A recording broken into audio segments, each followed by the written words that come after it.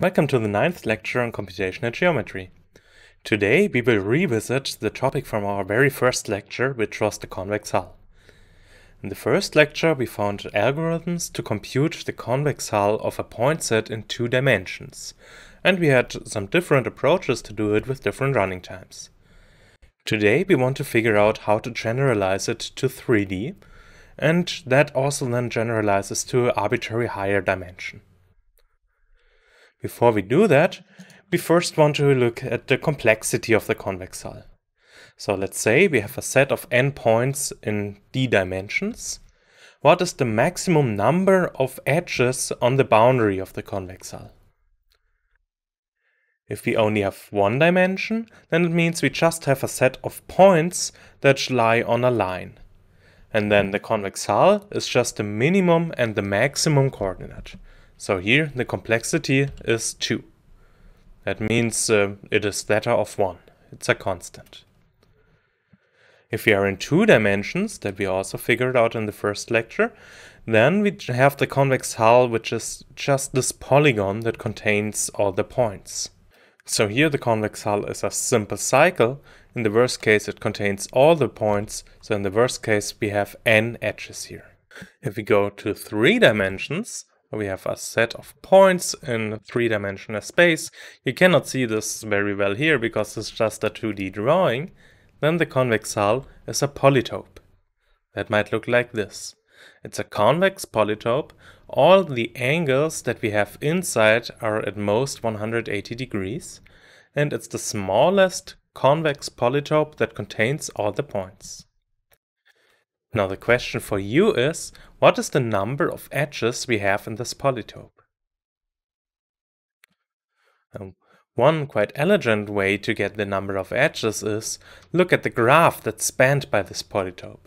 So we have as vertex set all the points that lie on the boundary of this convex hull, and as edges, the edges of the polytope. Then this gives us a planar graph. There are a few ways to see why this is planar.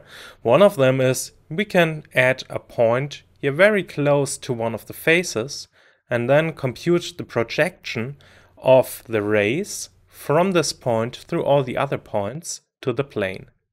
And that gives us a planar graph. Another way is you take one face and you rotate the polytope such that this face is horizontal.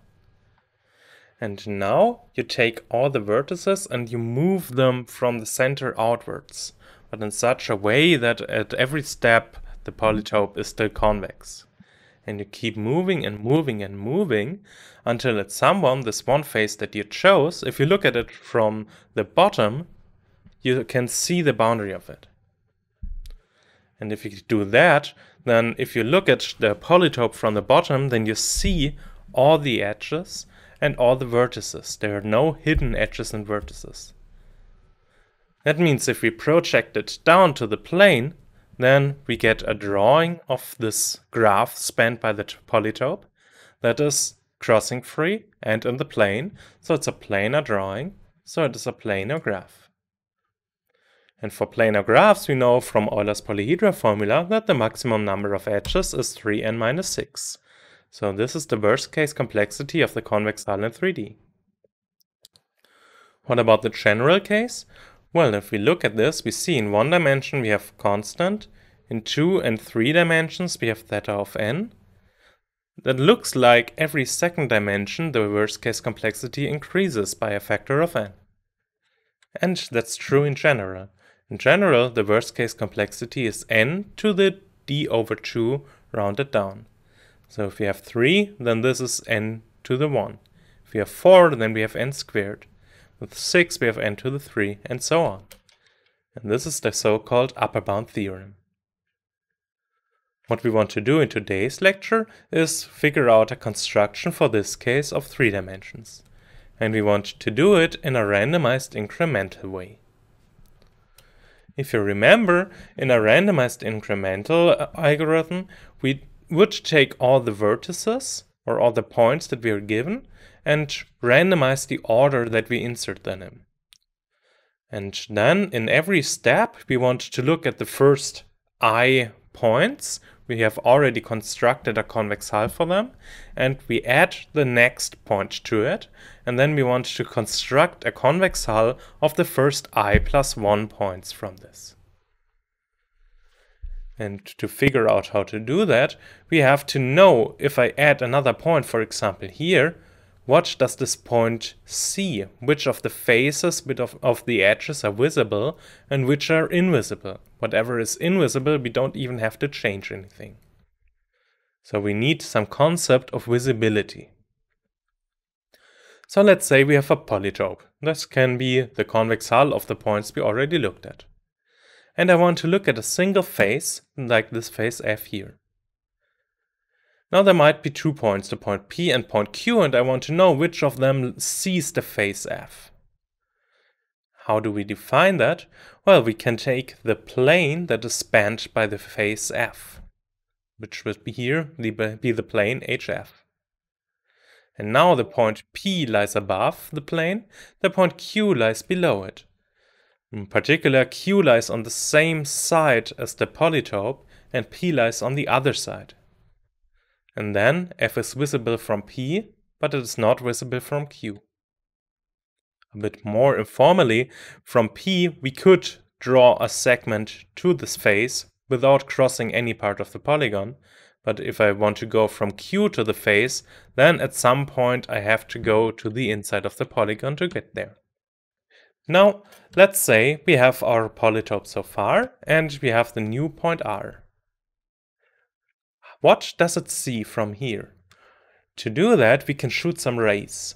So I want to shoot a ray from R to every point that is a corner of the convex hull. And for some points, for example for this one, if I create the ray here, I will go inside the polytope and leave it again. But for some points, in particular these, if I shoot the ray through them, I don't go to the inside of the polytope, I only cut through the point itself. And now the blue part, those are the faces that we don't see, and the white part are the faces that we do see. So figuring out what we see and what we don't, we can do via these points. If we look at the projection to the plane, then we would get a polygon here. And that polygon corresponds to the edges between these points where we don't go inside the polygon, which are these edges here. And these we call the horizon. That's the last edges that we still see. We can see everything inside here, and we can see those edges, but we cannot see anything on the other side of the edges. Like if you look out of the window, there is some horizon that you can see. There you can see the planes in front of you, and then up to some point, and behind that you cannot see anything. That's the horizon for us, the last edges that we can still see.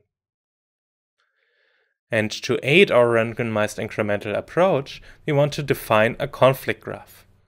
The conflict graph tells us which of the points we haven't processed yet see which of the faces that we currently have in the convex polytope.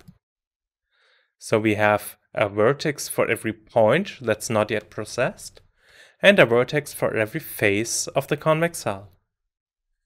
And then we have an edge if they are visible. Those are the conflicts or the visibilities. So in this case, the point R could see these faces, the green ones. Those are the conflicting faces. Why do we call them conflicting faces? Because if I want to add in the next step the vertex R, then if I create the convex polytope, the convex hull of this, I would have to add all these edges that correspond to the rays that we found here. And then the new convex hull would still have the horizon, but then it wouldn't have any of the green faces anymore. Because we add all these edges here, we get new faces between the new vertex and the horizon edges. And all these green faces we have to destroy. So there's a conflict. The same way, for a face, we can define which points see it, with which points am I in a conflict, and that gives me the P conflict of the face. And with this concept, we can describe our algorithm.